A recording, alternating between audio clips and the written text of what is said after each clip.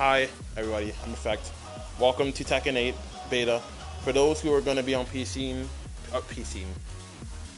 well, they kind of want to be seen because they need their codes. But if you're going to be on PC very soon with Tekken 8 and you get your code, I'm going to teach you guys how to get your secondary color for your character. So what you got to do, right?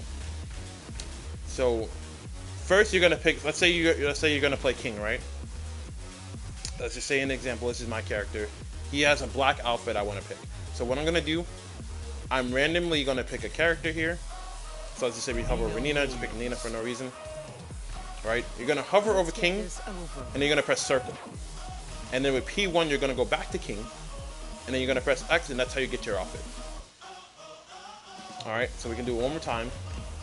Let's say I was going to pick Kazuya, right? So I want to pick Kazuya's secondary outfit, which is white. I'm going to pick a random character, doesn't matter who it is, so let's say Jin. With P2, you're going to hover over Kazuya. You're going to press circle. You're going to go back to Kazuya. And because P2 is holding the P1 outfit, you're automatically going to get the P2 outfit. And that's how you do that. There's your tutorial. Alright, enjoy Tekken 8.